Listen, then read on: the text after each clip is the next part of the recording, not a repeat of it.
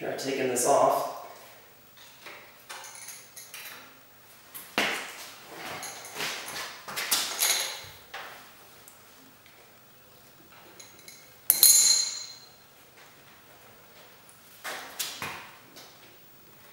I need to take this off.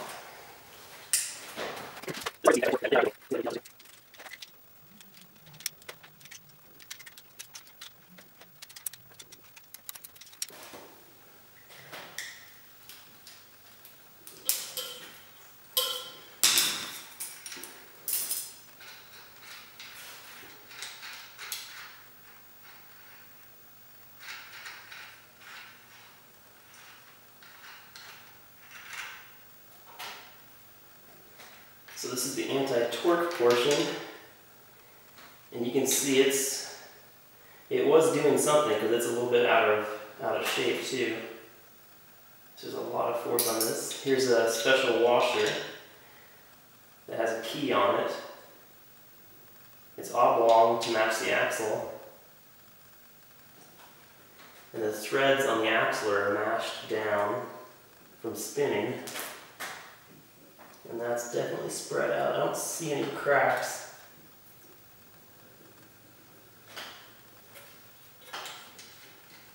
And to get it off, I can just kind of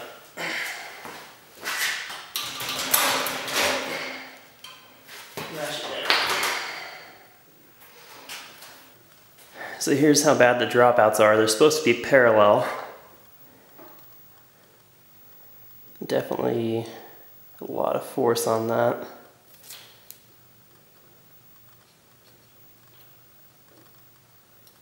The other one's pretty much the same.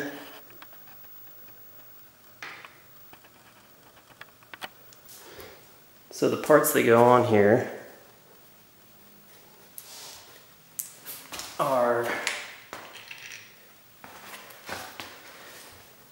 there's a washer that I've been putting on the back side, and then this washer here has this key on it. That one's been going down like this, and you can see it has that shape. That's the shape of the axle. So that goes there, and that was supposed to key into the dropout.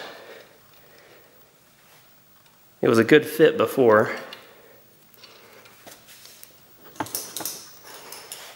And then this anti-torque thing goes on top of that and was secured to the fork. And then there's just a nut that holds it all together. So here's the actual axle. You can see it has threads and a flat on it.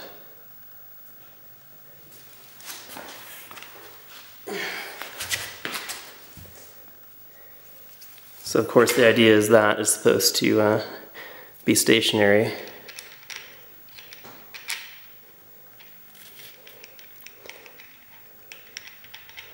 This is supposed to provide some, maybe most of the restraining force on the torque. And then I guess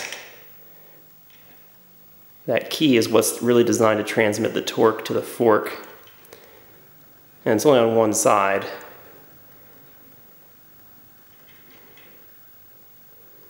So if there's some way to keep the fork from spreading again, I think it'll work fine.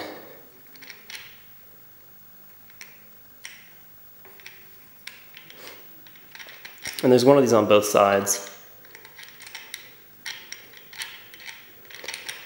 I think the main cause of the failure was the nut coming loose, so it lost the clamping force.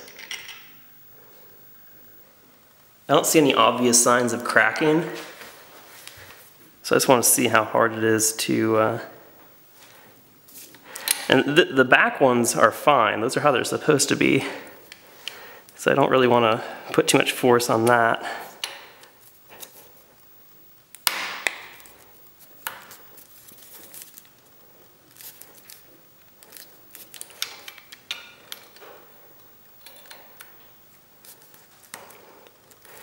This tool might not be the right tool for the job. No, this thing is not the right tool for the job.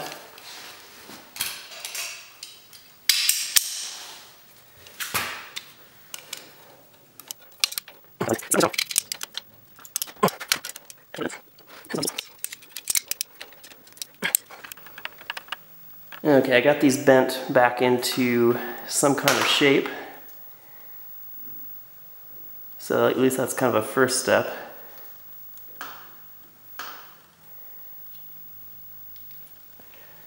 I'll see if the wheel will fit back on like it's supposed to. Okay, this is the hard part. It's trying to get this thing on here. For one, it's really heavy. And two, the fork is narrower than than it needs to be. This is going to be a real struggle.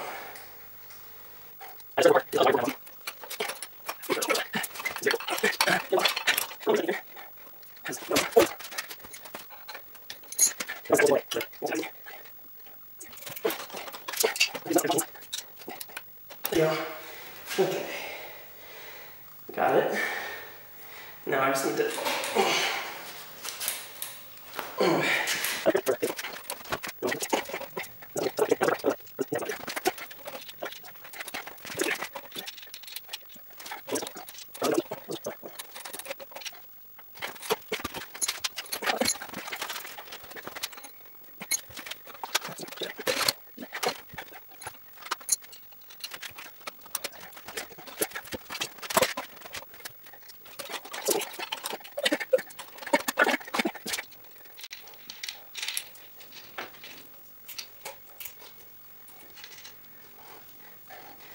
Well, I got it back in there. I have these torque nuts in the proper place. I need to get some locking nuts so they don't back off again, because I think that was ultimately the problem. What's up?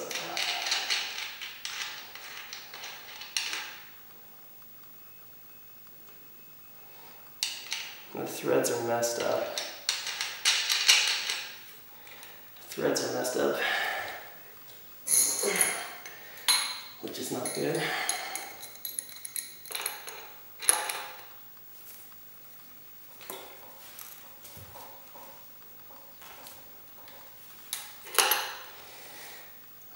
That's tight.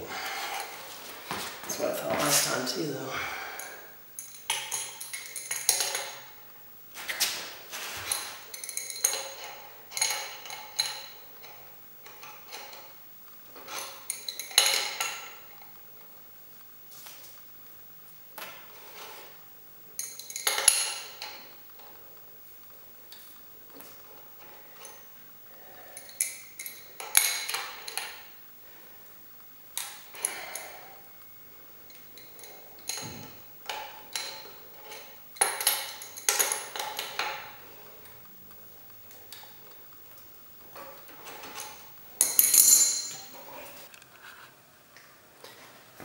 Okay, I almost have this thing back together.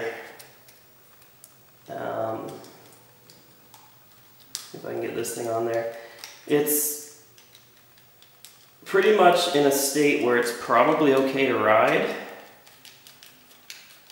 as long as I keep an eye on it and make sure the nuts don't get loose on the axles. It's still not totally trustworthy, I don't think. I'm going to try to buy another one of these, you can see that, torque arms to put on the other side also to reduce the amount of load on each one. I don't know if that would truly work or help or not. There might be a better solution.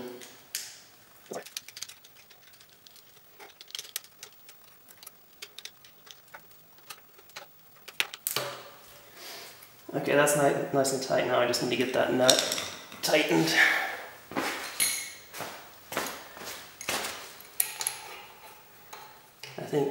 I think this is probably what ultimately led to the catastrophic failure, was this nut not being tight.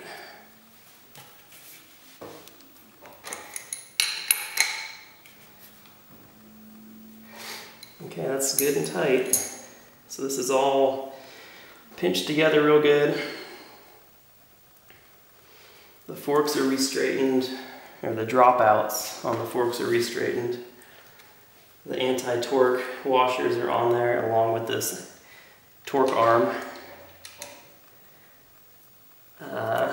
It's not a whole lot worse off than it was originally, unless the metal's fatigued a little bit from being bent. Other than that, I would say that's pretty much back together. I just need to find the cap that goes on there.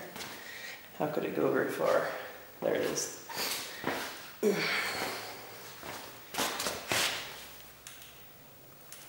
I need to put some paint on there to see if it starts to back off at an angle so I can see it when I'm riding it.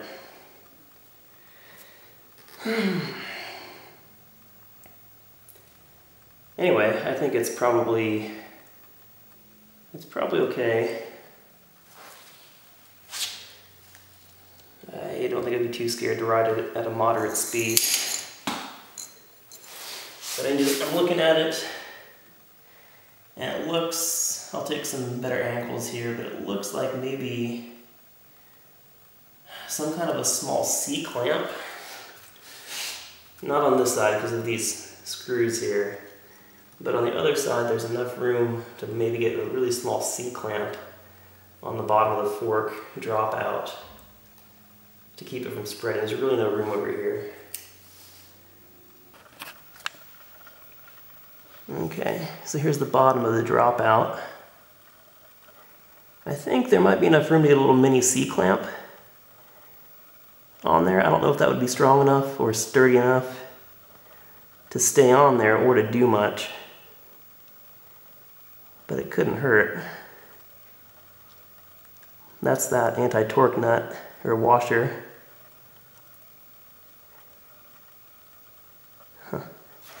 Now on this side, there's really no room over here with all the rotating, where is it? With all the rotating components. There's really no room over here, I don't think, to have anything. Anyway, for now I think it's rideable.